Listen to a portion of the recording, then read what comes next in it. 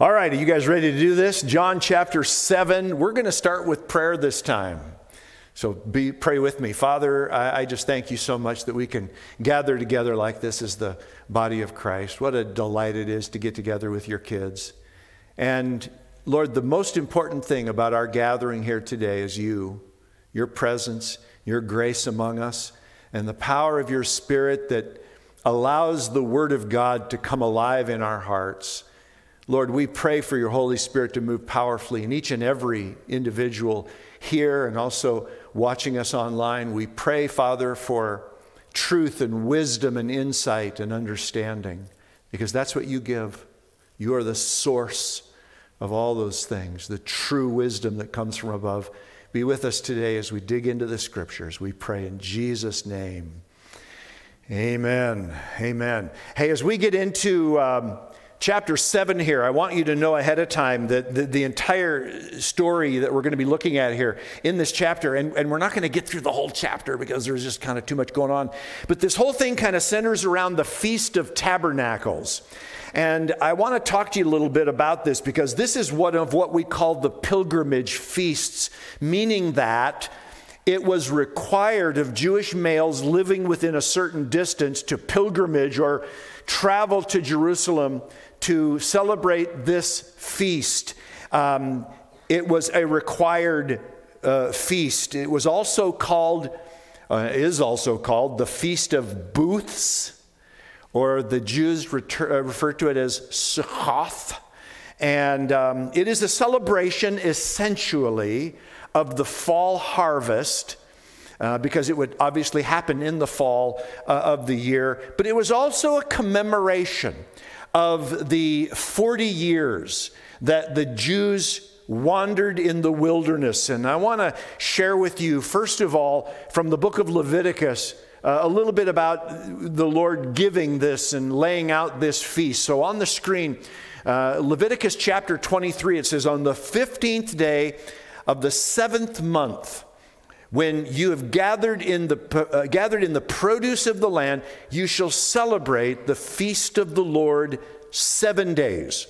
On the first day shall be a solemn rest." That means a Sabbath rest. "And on the 8th day also," he said, "shall be a solemn rest. And you shall take on the first day the fruit of splendid trees, branches of palm trees, and boughs of leafy trees, and willows of the brook. And you shall rejoice before the Lord your God 7 days." So you have this Sabbath on each end of this celebration with this celebration feasting in between. Then he goes on to say, "You shall celebrate it as a feast to the Lord for 7 days in the year. It is a statute forever throughout your generations. You shall celebrate it in the 7th month. You shall dwell in booths," or tents, if you will, "for 7 days. All native Israelites shall dwell in booths, that your generations may know that I made the people of Israel dwell in booths when I brought them out of the land of Egypt. I am Yahweh, the Lord your God." Okay, so it's kind of interesting, isn't it, to get a little bit of the backstory here, a little bit of the history of exactly what they were doing. God wanted the people to remember, and that's why we commemorate things. That's why we do communion today. But God has always been interested in this, that we might remember, and in this particular case, that they might remember that their forefathers dwelt in tents during that total of 40 years that they literally lived and wandered in the wilderness. You guys all know, because you know the story, the journey from Egypt, to the land of promise shouldn't have taken anywhere close to 40 years to complete. The fact is, when they first left Egypt, God kept them in the wilderness for 2 years on purpose, for the main reason of just to give them the law, speak to them about the things that he wanted to speak to them about, and bring them to a place of understanding. It was during that 2 years, that first 2 years, that he gave them the law of Moses, which of course is the law of the Lord. It just came through Moses. But, it was a lot to convey. The people had been living in Egypt for 400 years, and many of them had lost touch with their heritage from the standpoint of who they were as Jews and what they believed. And so there was this 2-year kind of Bible college for the nation of Israel there in the wilderness. And it was during that time that the Lord was teaching them to rely on him and trust in the Lord for their daily bread, literally for their daily bread. And all of that in hope that when they finally reached the land and got to the place that God had promised their forefathers through Abraham, Isaac, and Jacob, that they would be ready to receive it by faith. But you guys know the story. When they got to Kadesh Barnea and sent spies into the land to kind of check it out, the spies came back and gave a very bad report, and the vast majority of them determined in their hearts not to trust the Lord, but in fact failed in that whole issue related to faith. And because of their unbelief, he sent them back into the wilderness to wander for an additional 38 years. That's where you get the total of 40 years. So the Feast of Tabernacles comes along. And this is a period of time that is a time of remembrance for the people of Israel to remember that time. But it's interesting to me that, and I always ask myself questions when I read the Bible. And I think to myself, well, why is it? Why do you think it is that God wanted them to remember this time of unbelief? I mean, think about that for a little bit. Why would God want them to remember this time that was literally marked, characterized with unbelief? And because remember, this is one of the 3 feasts that they were required to commemorate and to attend. And so you're required to be there. God says, I want you to come and be there because I want you to remember this time of incredible unbelief that marked your history. Well, I think God wanted them to remember 2 important things. First of all, I think he wanted them to remember the fact that we bring so much stress and unnecessary complication and injury into our lives through our simple unwillingness to trust the Lord. Because we believe all kinds of things about God in our brain. But walking those things out in our daily life is a completely different matter. And most of us here in this room could get 100% on a Christian test. But God doesn't care what you score on a test. What he's really kind of looking for is where the rubber meets the road and you walk out what you believe. Many of us believe that God is good. We believe that we can trust God. We would get all those questions right on a test.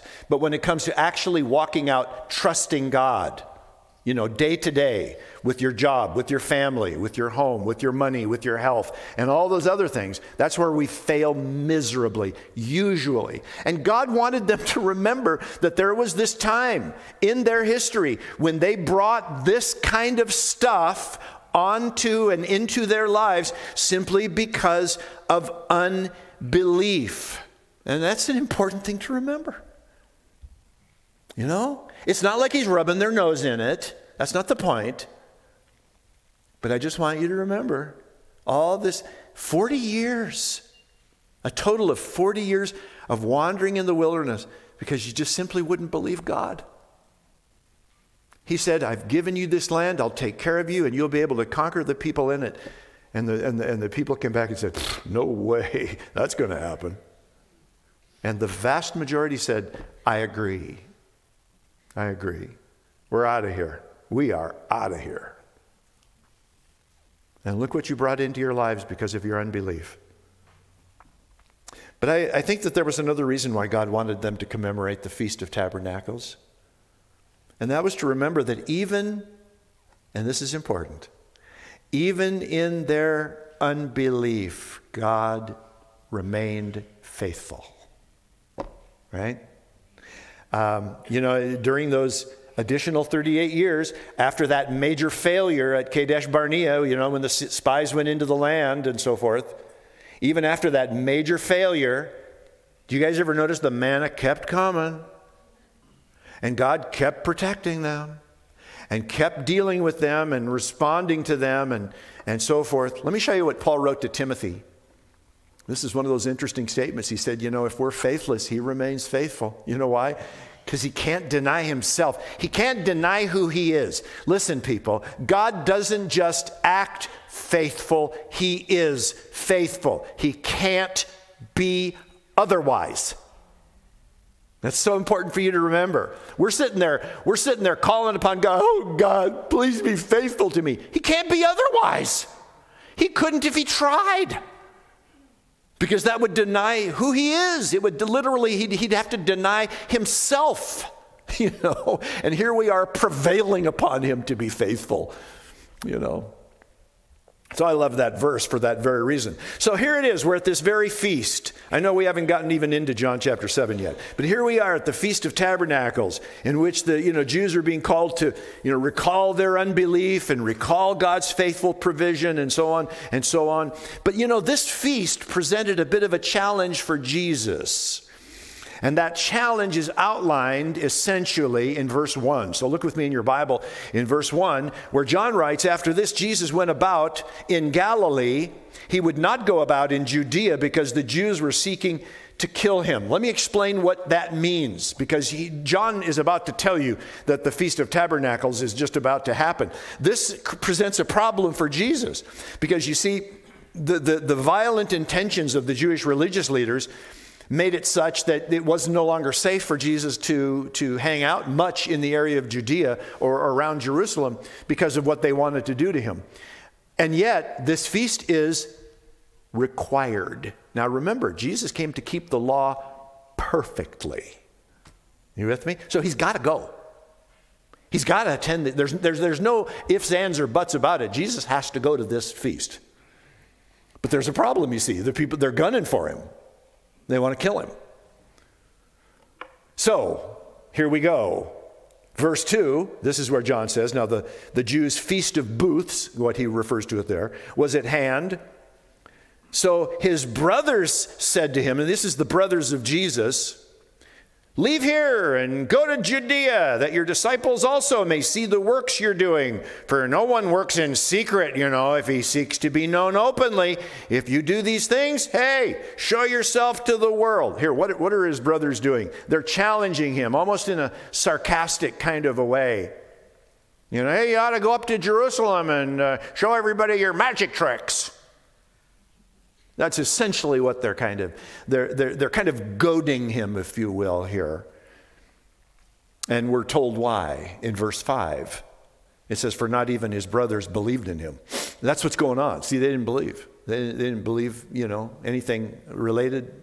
And when we say his brothers, we're talking about his half-brothers, okay? Because these are the guys who were the sons of Mary and Joseph. Jesus is a half-brother, of course, as you know, because his mother is Mary, but God the Father is his father. Joseph is not his father. But in verse 6, Jesus responds to his brothers, and this is interesting. Jesus said to them, my time has not yet come, but your time is always here. And that's the reason why this thing became kind of a challenge for Jesus, to go to Jerusalem, even though they were wanting to kill him. He says, my time has not yet come. But he says to them, your time, there's no issues here with you. And he's saying, in essence, there's nothing critical about the timing of when you go. Because, nothing as it relates to this feast is really all that important to you except that you just go. He says in verse 7, the world cannot hate you, but it hates me because I testify about it that its works are evil. You go up to the feast. I'm not going up to this feast, for my time has not yet fully come. After saying this, he remained in Galilee. Now, I want to just comment here for a moment that the reason for this conversation, or the reason that Jesus is saying what he's saying to his half-brothers, is because of timing. And Jesus was always very keenly aware of the Father's timing in terms of his ministry. Because, Jesus knew. He knew there was going to come a time that he was going to surrender himself to the Jewish religious authorities, and he would surrender himself, in fact, to crucifixion by the Romans. And that was going to happen, and Jesus knew that it was going to happen, but it had to happen within a very specific time frame. And Jesus understood that time frame. And he knew that he had to walk circumspectly related to that timing, and that timing was not now. This was not the time for all of those things to unfold. So his arrival at this particular feast had to be carefully timed. So Jesus held back. In verse 10, if you look with me in your Bible there, we're told that, but after his brothers had gone up to the feast, then he also went up, not publicly, but in private. And I'm kind of assuming when it says not publicly that simply means he didn't go with the crowds, because, you know, people traveled in crowds when they went to these feasts because it was safer. There were bandits along the way that would rob people. And, you know, there's strength in numbers, there's safety in numbers, and people would often travel that way. And I'm assuming here that this means that Jesus went just with his disciples, which was much more discreetly, maybe even traveling at night. But I want to remind you, this is not a matter of fear. Jesus isn't afraid. He's not scared of what might happen. This is a timing issue. All right, verse 11, here we go. The Jews were looking for him at the feast, saying, "Where is he?" So you can see Jesus is the subject of their conversation. And there was much muttering about him among the people. While some people said he's a good man, others said, no, he's leading the people astray. Yet for fear of the Jews, no one spoke openly of him. So you can see there was this going back and forth. Some people saying this, some people saying that. I find it interesting that people are still just as divided about Jesus. We don't hear that a lot, among our own Christian people. We're all pretty decided, on who Jesus is and that sort of thing. But, the world is still pretty divided about him and what he came to do. But you'll notice here that the people were being forced to kind of keep it under their breath. They were kind of, their talk was on the down low, because the Jews, meaning the religious leaders, had been threatening the people and saying that if anyone spoke openly about Jesus, that they would risk their membership to the synagogue, literally. They held that over the people's heads so that people, kind of kept their voices low as it relates to talking about Jesus. Then in verse 14, we read that about the middle of the feast, suddenly Jesus arrives. Jesus went up, in fact, into the temple area and began teaching. Now, this is fascinating. This shows you that he's not afraid of what's going on. He knows that the religious leaders have already been talking about killing him, but he goes right up to the temple and he starts to teach. And it says, the Jews therefore marveled, saying, how is it that this man has learning when he has never studied? In other words, what they were saying is, we recognize that this man has some skill and ability in speaking and expounding upon the scriptures. And there's incredible insight and power that we recognize in his language and in his speech. And we're wondering about that because we know that he didn't go into any of the typical rabbinical schools. We know that he doesn't have a degree, from the school of whatever. And even Paul, you'll remember the Apostle Paul, before he became a believer, he went through all those schools and learning and was taught at the feet of Gamaliel. And Jesus had none of that, of course, and they know that. And it's interesting. Of course, it's the work of the Spirit. But this is something that's always going to amaze people. And what I mean by that is, remember there was a similar amazement after the resurrection of Jesus when the disciples began to go forth. You remember in Acts chapter 4, Peter and John are going up to the temple during the time of prayer. There's a crippled man begging, and he says, he wants some money from him. Peter says, silver and gold I don't have, but what I have I give to you. In the name of Jesus, rise up and walk.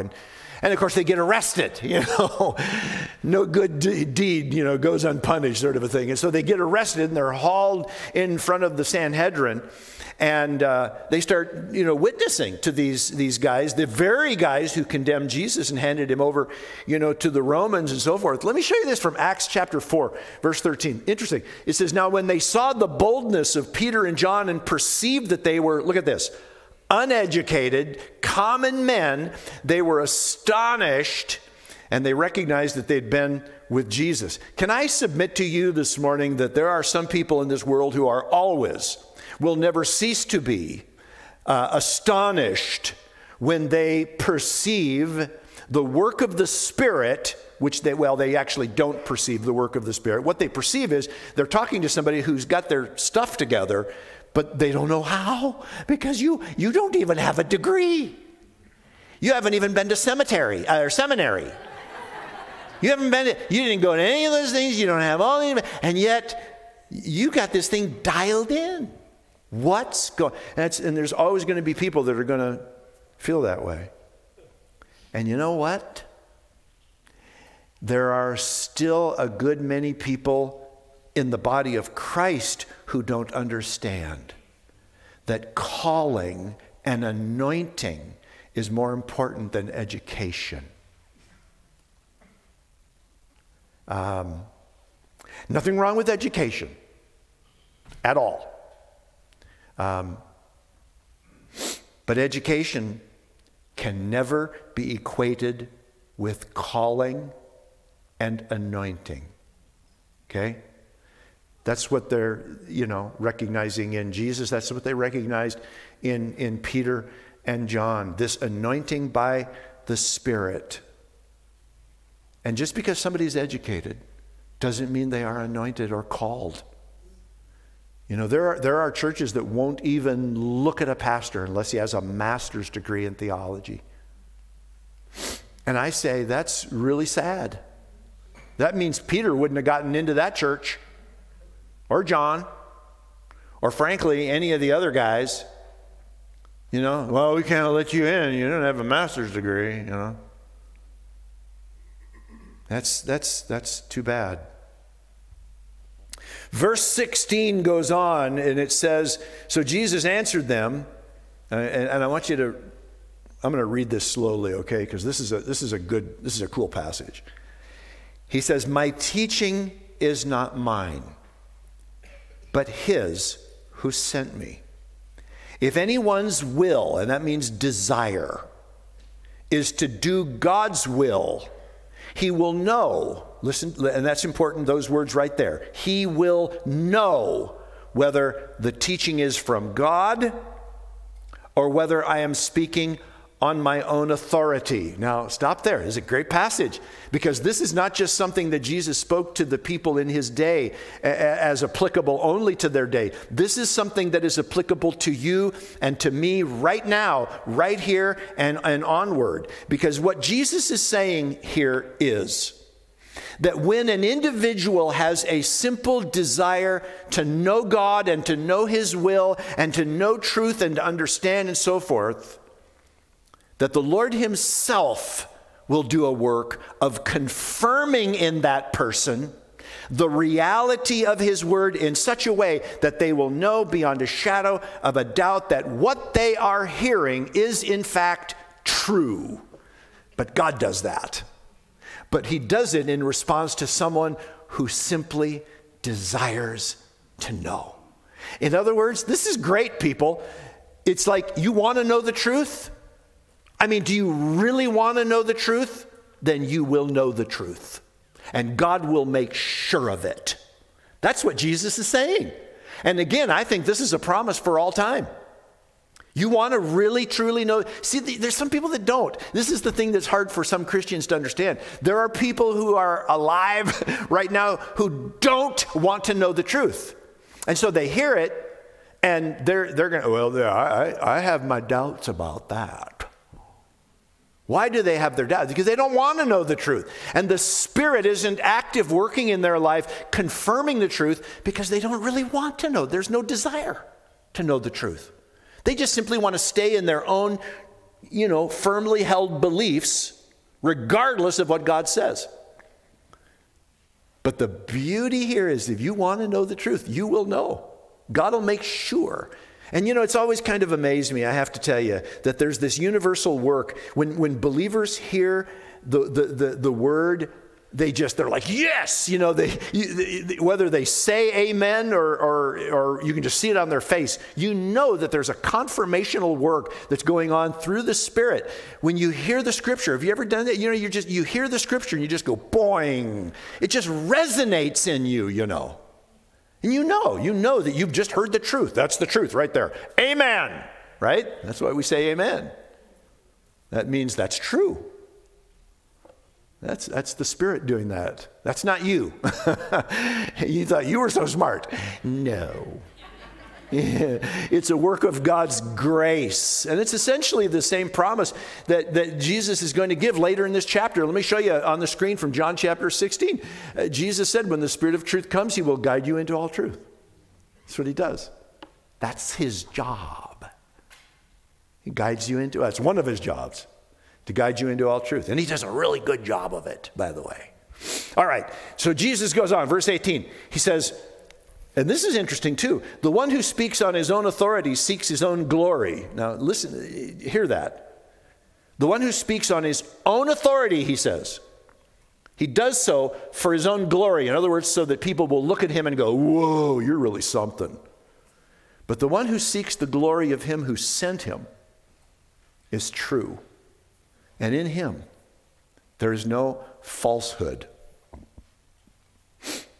All right? This is an interesting statement. Now, obviously, it should be the goal of every believer who speaks to others in the name of the Lord to glorify God and not to seek any glory for him or herself. The problem is, none of us is entirely free from impure motives, myself included.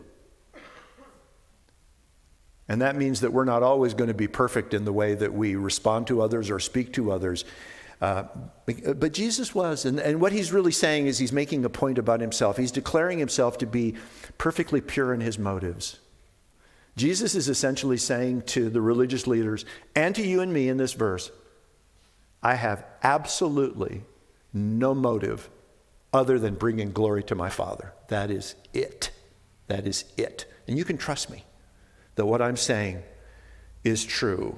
All right, now, beginning in verse 19 and going forward there, Jesus is going to be alluding as he talks to the crowd and to the religious leaders who I'm assuming are kind of mixed in with the crowd. He's going to be alluding back to what happened the last time he was in Jerusalem. And we read about this when we were back in chapter 5. And it was when, you remember when he came to Jerusalem and he was going by the pool of Bethesda and there were all these people crippled and blind and lame and da-da-da-da-da-da-da. And they were waiting, you remember, for the water to be stirred by an angel. That was the local belief.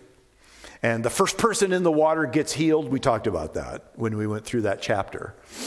And it was just kind of a local belief. But you guys remember all that, right? Remember Jesus healed one of the guys? He didn't heal everybody, but he healed one of the guys. And do you also remember he did it on the Sabbath? That was a major no-no. Anyway, so...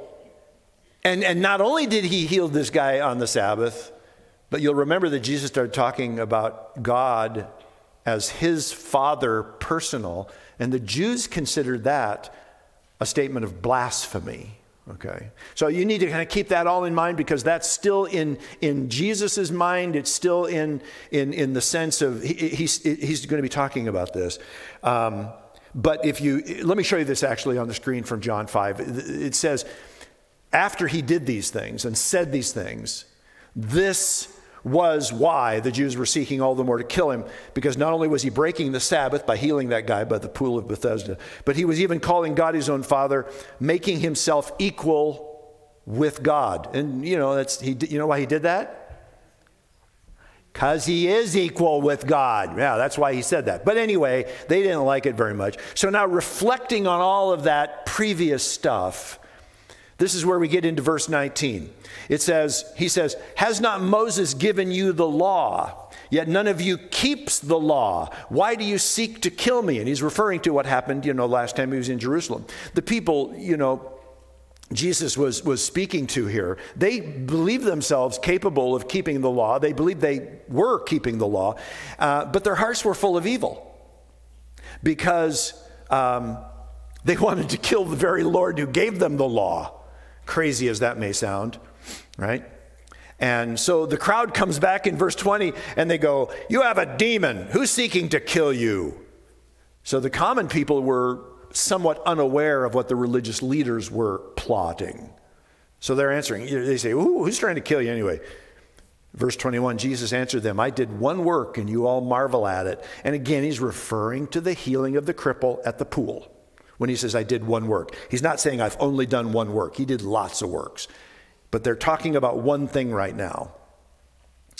And keep in mind, the religious leaders believed that that was a violation of the Sabbath. So he goes on to say in verse 22, Moses gave you circumcision, not that it was from Moses, but from the fathers. And he's referring to the fact that circumcision was actually introduced in the time of Abraham, way before Moses.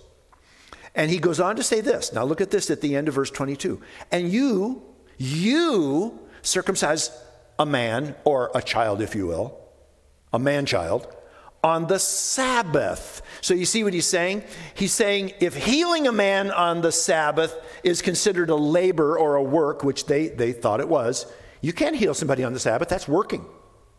And so Jesus is saying, well, what about circumcising a baby on the 8th day? What if a baby is born and, they had to circumcise him on the 8th day? Well, what if the 8th day landed on the Sabbath? Do you wait till the 9th day? You do it on the 8th day. He says, well, you guys have decided that circumcising a baby boy on the Sabbath is okay, right? So why is healing a man on the Sabbath forbidden? That's basically what he's essentially asking, right?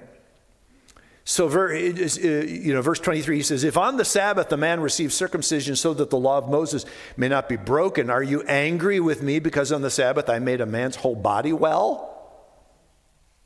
There you go. I mean, so you can see what's happening. He's exposing their duplicity, right? Simple as that. And that's when Jesus says in verse 24, and by the way, this is the last verse we're going to cover this morning, because we're going to talk about this for just a minute. Verse 24 is very important. This is something you should have underlined in your Bible or highlighted or tattooed on your arm. Whatever. Do not judge by appearances, which, by the way, we all do, but judge with right judgment. Okay? Very important verse. Sounds like kind of a simple verse, but it's a really important verse. And the reason it's so important is because it brings correction, I believe, to one of the most misunderstood passages in the Bible. Because I'm pretty sure all of us at one time or another have had someone look us, when we're talking about something or other, and they'll look us in the eye and they'll say, well, we're not to judge. Who are you to judge? And, the Bible says, thou shalt not judge. And you notice they always quote King James when they really want to make it powerful. Thou shalt not judge. Right? Because you want to get that point across. And usually when somebody says it, everybody in the room kind of goes, yeah, that's right. Yeah, we all kind of nod in agreement. Yeah, we're not supposed to do that, But that statement is an oversimplification of what Jesus actually said in some remarks he made in the Sermon on the Mount. And I want to show you what Jesus said on the Sermon on the Mount. He said in Matthew chapter 7, first of all, in verse 1, he said, judge not that you be not judged. Now, you'll notice I only put that portion up because that's all people ever quote. There's a lot more that comes after it, but that's all they quote. And that's all they want to quote because they want you to be quiet. That's why they do that. But, if you read your Bible and you study your Bible, and if they knew about what the Bible really said, they would realize that there is more to this passage than just simply judge not that you be not judged. Here's what it goes on and says. Judge not that you be not judged, for with the judgment you pronounce, you will be judged, and with the measure you use, it will be measured to you. Now he goes on to explain what he means by that. Why do you see the little tiny speck that is in your brother's eye, but you do not notice the log that is in your own eye? Obviously, Jesus is using hyperbole here to make a point. He says, or how can you say to your brother, here, let me take that speck out of your eye, when there is a log in your own eye? Now check out these words. You hypocrite. And that one word should tell you what kind of a judgment is actually being condemned right there. You hypocrite. First, take the log out of your own eye, then you will see clearly to take the speck out of your brother's eye. So, we'll leave that passage up here for a bit. You see what's going on here? Do you see what's actually being forbidden? The judgment that God forbids is when I judge other people and I'm guilty of the same thing. And I've got the same thing going on in my life. But I'm going, oh, brother, here, let me help you. Let me help you remove that, get that little speck out of your eye. And I don't even realize I've got this board sticking out of my own, you know. And it's kind of almost humorous language, and it's meant to get our attention about how ridiculous it is that we judge people in that way. Jesus calls it a hypocritical judgment. That's what we are forbidden from making. But heavens, God's word never forbids the making of judgments. Never. The Bible does not say in any and all circumstances, don't you ever judge. Good grief. We make judgments every day, and we need to. We have to. You familiar with the verse that says, you shall know them by their fruit? He's talking about false prophets and false teachers and that sort of thing. You shall know them by their fruit. What does that require? That you judge their fruit. You have to make a judgment. You have to look at it and go, that's rotten, or that's good. But you have to make a judgment. And frankly, we should see here in the verse that we're looking at in verse 24 of John chapter 7 that God never forbids the making of all judgments. When Jesus tells them, stop judging by appearances, but judge with right judgment. Your NIV says, stop judging by mere appearances and make a right judgment. In other words, he's telling you, make it, if you're going to make a judgment, make it a good one. You know? Because the interesting thing about humankind is that the things that we hate the most in others are the very things that we are usually guilty of doing ourselves. And that's just the fact of the matter. And you know, we'll talk about people, you know. She just loves to talk about people behind their backs. Well, what are you doing? You know? The problem is that we are very astute at uncovering the faults of others, but we have a frightful inability at discovering our own faults. And that's one of the reasons why Paul, when he was writing to the Romans, he said this. Let me show you. Romans chapter 2, he says, you then who teach others, do you not teach yourself? While you preach against stealing, do you steal? I mean, is there any aspect of your life where there's some stealing going on? You who say that one must not commit adultery, do you commit adultery? You who abhor idols, do you rob temples? People, these are rhetorical questions. They're not meant to be answered specifically. You know, you're not meant to look at this and go, no, I have never robbed a temple in my life. You know, what they're meant to do is to bring you to one single and rather obvious conclusion, and that is that you are no better than anyone else. Right? That's it. You're no better. And when someone commits a horrible sin, it is the blind person who says, how could they? It is the person who has a biblical self-awareness who says, I know how they could. I get it. Because I know that I have the same sinful nature inside of me, and every capability of that sinful nature is to do just what that person did. That's the person who understands who they really are. Because we share the same weaknesses, you know. And ultimately, it makes us, once we realize all this stuff, it makes us more compassionate as people. We stop looking down our nose at people thinking, oh, you. And we start thinking, yeah, us. Me too. And I'm more able to extend grace and forgiveness. Do you know that unforgiveness is predicated in the idea that I would never do such a thing?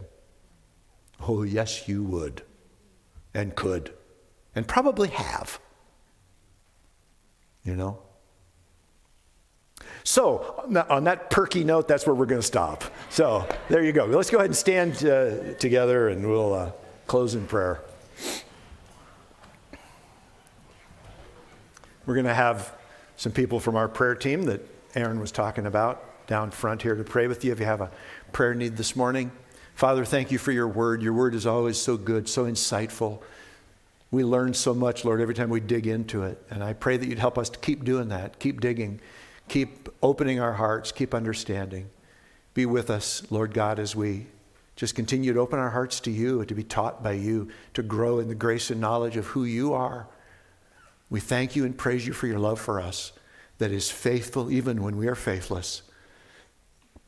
We thank you and praise you in the name of Jesus, and all God's people said together, amen. God bless.